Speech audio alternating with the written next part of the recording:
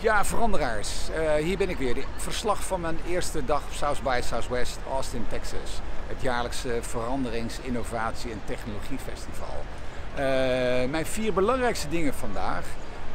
Ten eerste, in alle gekte van Trump, de veranderingen in verhoudingen zijn er niet. De mensen blijven hetzelfde.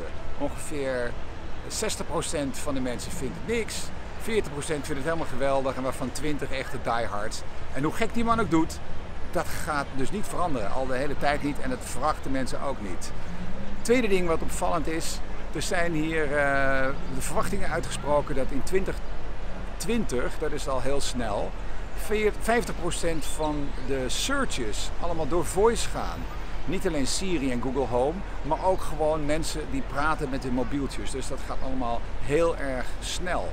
Een andere leuke opvallendheid vandaag is Silicon Valley meets Hollywood. Er is een nieuw fenomeen, Quibi. Die maken filmsnippets, gemaakt voor de jongeren, gemaakt voor de mobieltjes, helemaal geoptimaliseerd. Maar om dan films te kijken in korte blokjes. Dus nieuw fenomeen, een soort Spotify van video wordt het ook wel genoemd.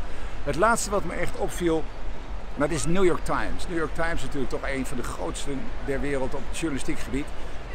Na successen online, na successen met podcasts, na successen met social, komt nu film. Er komt een programma, Weekly. In juni komt dat live. Dat zijn eigenlijk journalistieke onderwerpen die worden gebracht in filmformaat. De Weekly. Ze hebben daar samengewerkt met 2 filmdistributoren, Broadcast. Ik moet even kijken hoe ze heten. Ze heten FX Networks en Hulu. Daar wordt het op gedistribueerd. Ook een internationale distributeur wordt genoemd, is nog niet bekendgemaakt. Maar dat worden dus journalistieke producties die achter het nieuws gaan zitten. Nou, het is allemaal reuze spannend. Ik wil het hier even bij laten. Dit was het einde voor dag 1 en tot morgen.